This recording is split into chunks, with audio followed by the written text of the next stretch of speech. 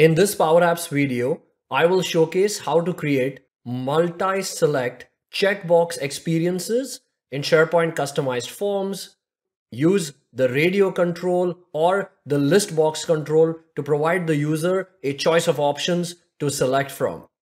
So let's check it out in action.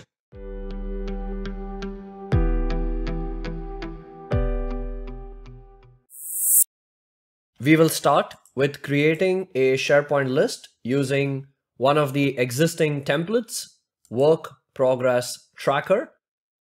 I will select Use Template, give my list a name and click Create.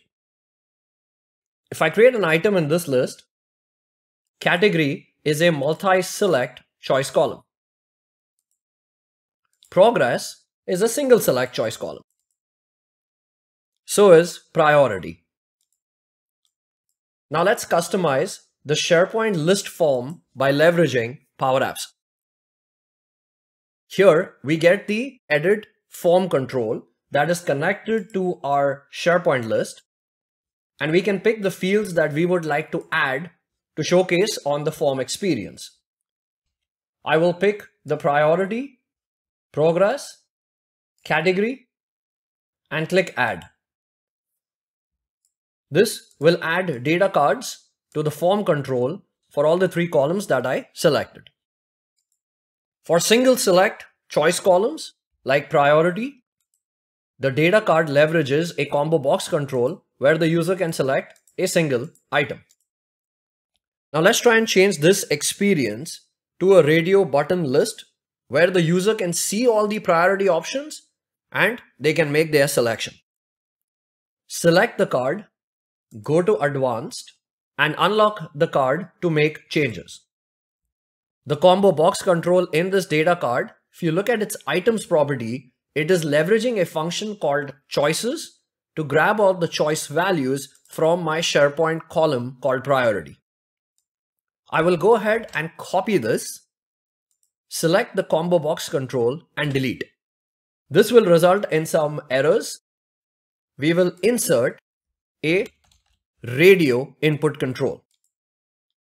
For this radio control, the items property, I will paste the formula that I copied earlier. I can select the card, just increase its height.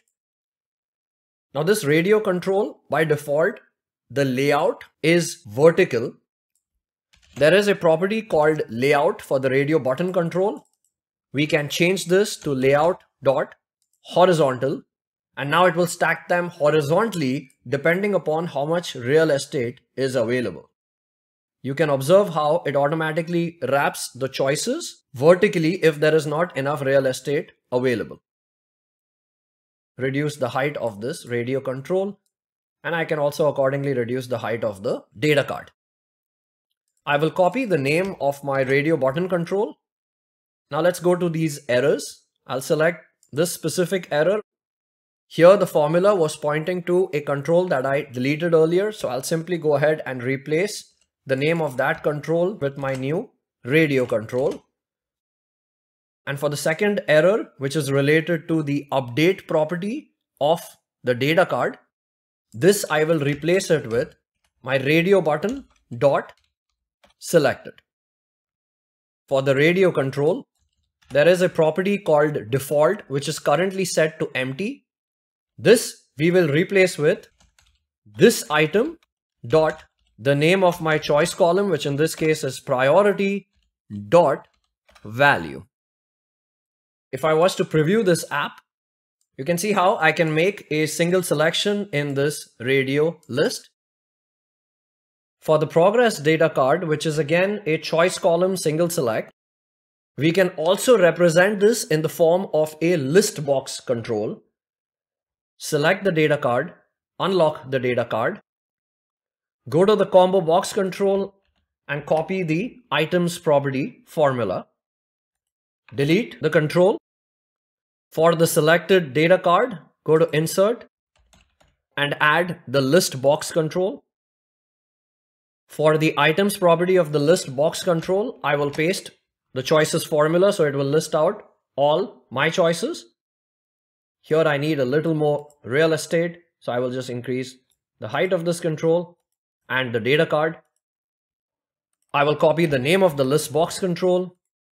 For the first error related to the Y property of the error message control, I will simply go and point to the new list box control that I added. And for the default property of the data card, it would be list box control dot selected. Select the list box control, go to its default property and set this to this item dot the column in SharePoint that it relates to, in my case, progress, is the choice column dot value. The list box control allows multi-selections by default. There is a property called select multiple. I will set this property to false. If I preview the app, I can make a single selection in my list box control.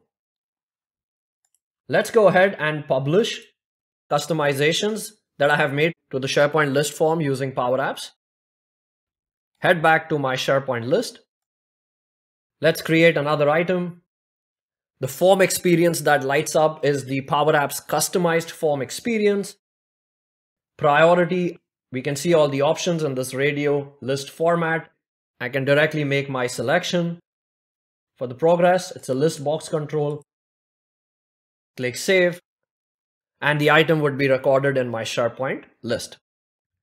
If I pick an existing item and click Edit, we can see how the radio control and the list box control are maintaining the original values, and the user is free to change this, and the updates would be reflected in the SharePoint list.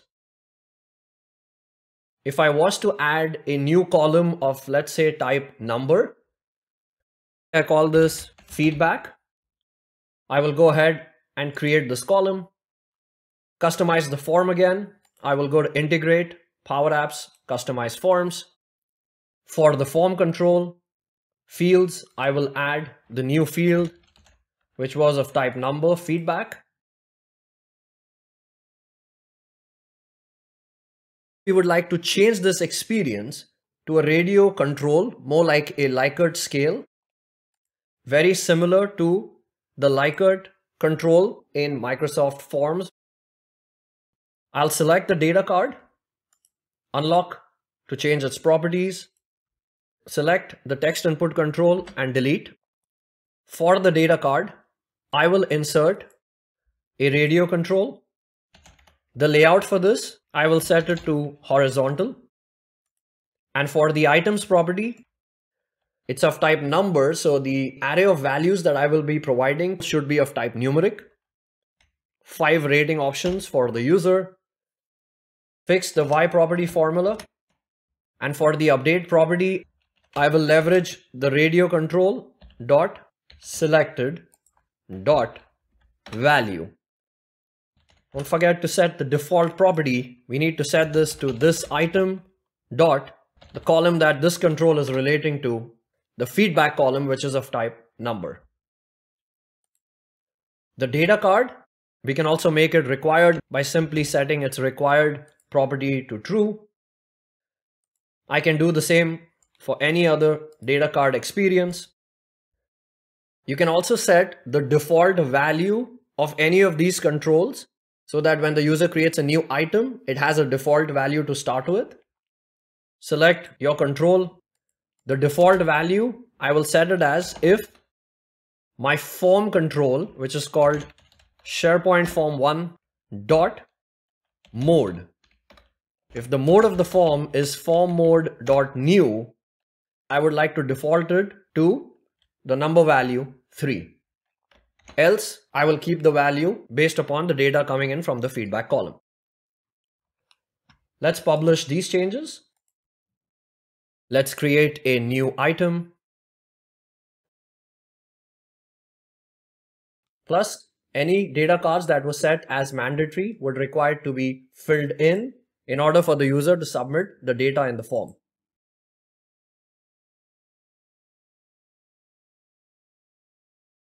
I will unlock the data card.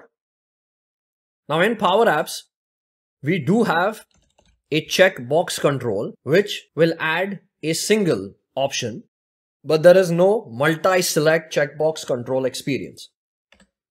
What we can do is we can leverage a gallery control. So with the data card selected, if I try and insert a vertical gallery control, this control would be placed outside of the form control experience. We can select the gallery control, right click, cut, and then go to the specific data card, right click and paste. This now places the gallery control inside the data card experience. The gallery control's layout property I will change to blank. Click on the pencil icon to edit the gallery. In here is where we will insert the checkbox control. I will place it right here on the top. Select the template item of the gallery so you can reduce its height. Now to get the items for the gallery control, we already have this combo box control that showcases all the choices. So I will copy the formula, and for the gallery controls items property, I will paste that same formula. For the checkbox control in my gallery, the text property I will change to this item dot value. There is a property called wrap count. I can change it to, let's say, 3 to showcase 3 options per row or 2 options per row. So depending upon your choices and the real estate that's available, you can decide what fits best. The gallery height, I will reduce it to remove that white space. Select the checkbox control in the gallery, and notice in my case, the width of the checkbox control is spanning across other checkboxes.